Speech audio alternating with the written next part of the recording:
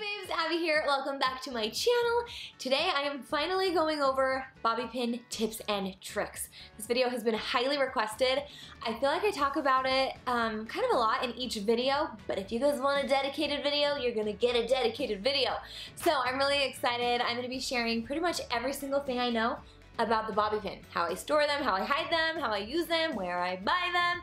It's gonna be awesome. So don't forget to subscribe below so you don't miss any future videos. Go ahead and tag all your friends and share this with everyone you know, and let's get started. Okay, first things first, you've gotta buy the right bobby pins. When I hear people say that the bobby pin isn't working or they can't get it to hold up their hair, the first thing I think is, are you using the right bobby pin? So I actually have been buying these Metagrip bobby pins for years and years, and I absolutely love them. They come like this in a little case like this. These are actually roller pins. My clear case cracked, so I'll show you what they look like. There's 300 in a pack, and you can buy them for $8 at Sally's Beauty Supply, and you can also get them for $10. Prices vary a little bit, but $10 on Amazon, and that's typically where I buy them just for convenience. I store them in this case typically, and I'll just open up the box and pull out just a chunk of these bobby pins, and I put them on this little hairpin pal. So I got this on Amazon. I think it was $14, and it's just a magnetic little holder for your bobby pins. So I love it because if I'm taking all my bobby pins out from an updo that I just did or something and there's bobby pins all over the place, I can just run this kind of over the table or over the floor and it just picks them up. It's so cool. So this is the hairpin pal. I love it. I want to get another one. And then I also store I'm just going to show you this since we're kind of on storage right now. This is the Sterilite container that I've been using. I saw this idea from my friend Tara. I'll link her up below. These are awesome. So I got this one from Target. I think it was $7. But I store Savvy's little wet brush. I've got some cute little, what are these, scrunchies, a big scrunchie, some clips. We've got my clear elastics. These are cute little nylon elastics from everything I think is from the Cat and Jack section. I love the Cat and Jack section from Target.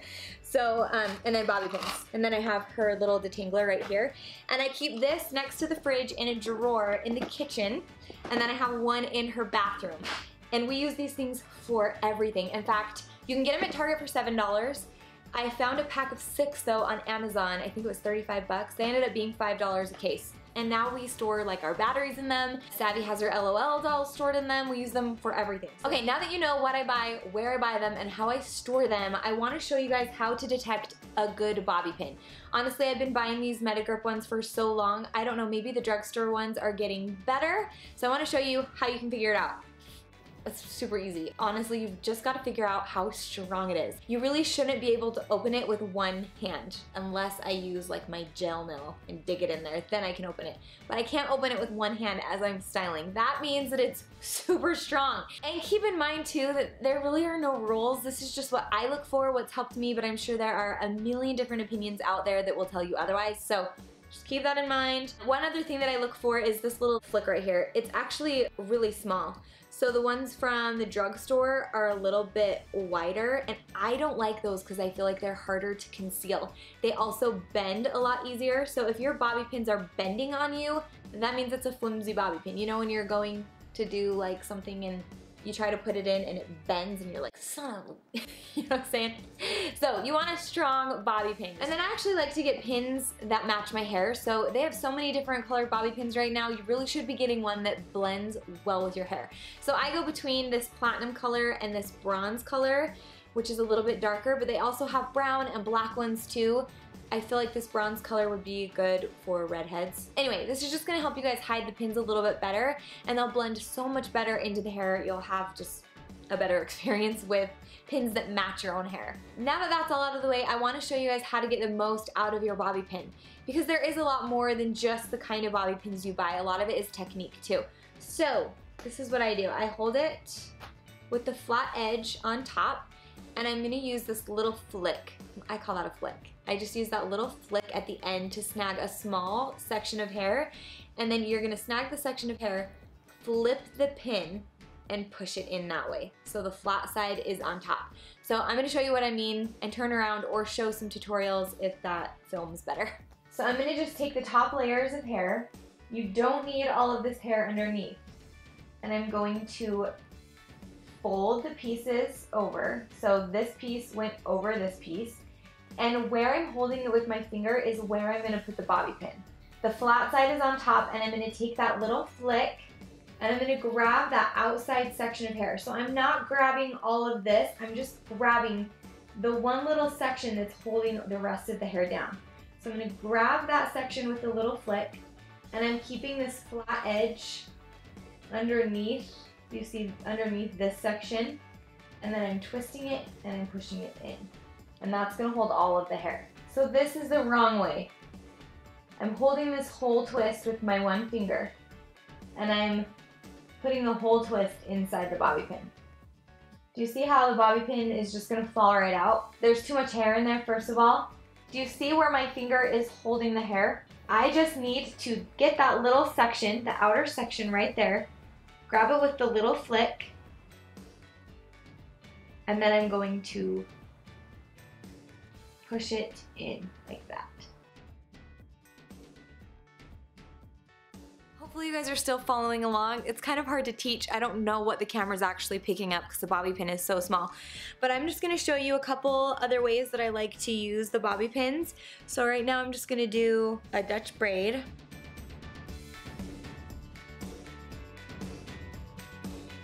When I have a braid in my hair, I like to use a bobby pin to keep the flyaways down, keep the bubbles down, and to also be able to stretch out the braid without loosening it too much. So what I do is I sweep the flyaways, and I did it really close to my head so that I could kind of see what I'm doing, but sweep the flyaways towards the seam of the braid. So if I lift this Dutch braid up, there's a seam running along right there. And I'm gonna take my bobby pin with the flat side on the bottom, and I'm just sliding it in. So the hair is being swept to the seam. I'm gonna push the bobby pin in, and now you can see that the Dutch braid is covering the pin. Now I can stretch this braid out, and it's not going to make the braid too loose because I've secured it. So that's one way that I like to use bobby pins, is to help with flyaways, to help with bubbles, and to make it so that I can stretch my braids out really, really big, and you just slide them up through the seam. Another way that I like to use my bobby pins is crisscrossing them. So say I'm gonna do some space buns. I'm just gonna make my little space buns super fast.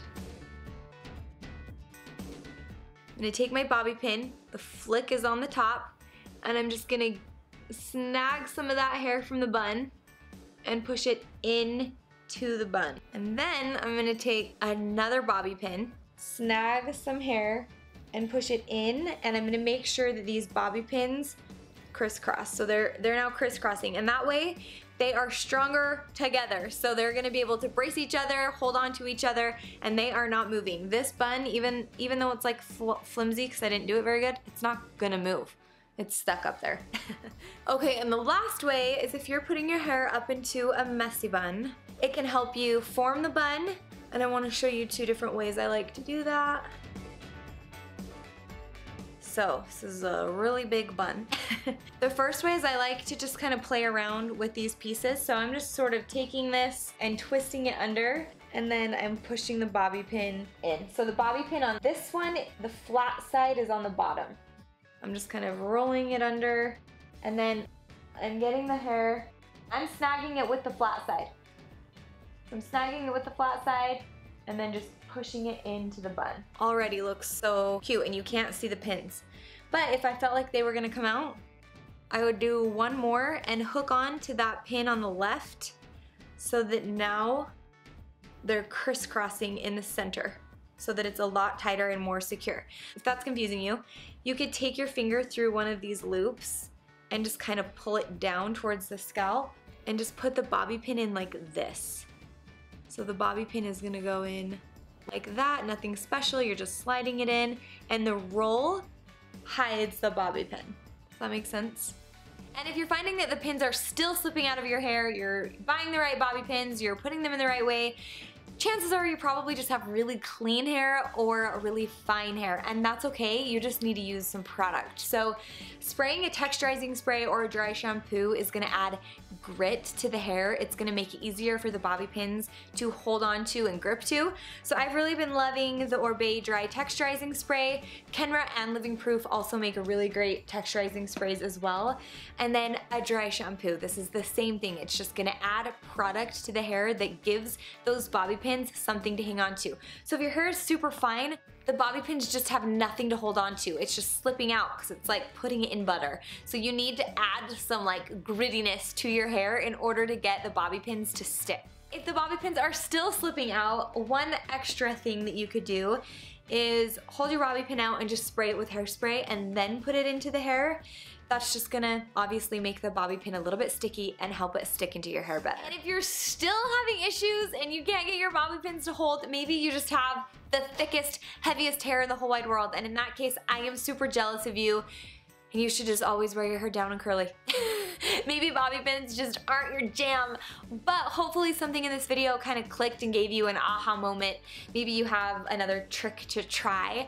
So if you finally get it, let me know in the comments below. I love to believe that I play a part in your happiness when you guys finally achieve like a hairstyle or learning a new trick. So that is the whole reason behind these videos. I just want you guys to love yourself and love having that confidence of knowing what you're doing with your hair. So let me know if you guys have any questions. If I missed anything, give this video a thumbs up, and I've been super chatty, so I'm gonna let you go. I love you very much, and we'll see you in the next one. Bye guys!